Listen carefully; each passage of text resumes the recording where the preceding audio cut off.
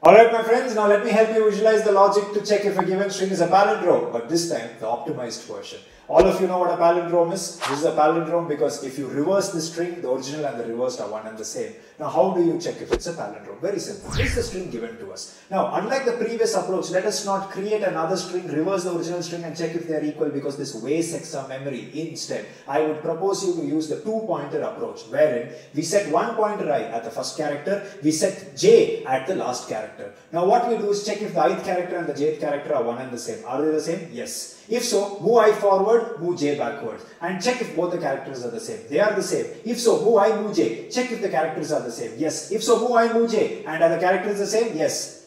And then if I move again, I moves forward, j moves backwards and I crosses j. At which point we know that this is 100% a palindrome. If in case you understood this logic, do comment your code.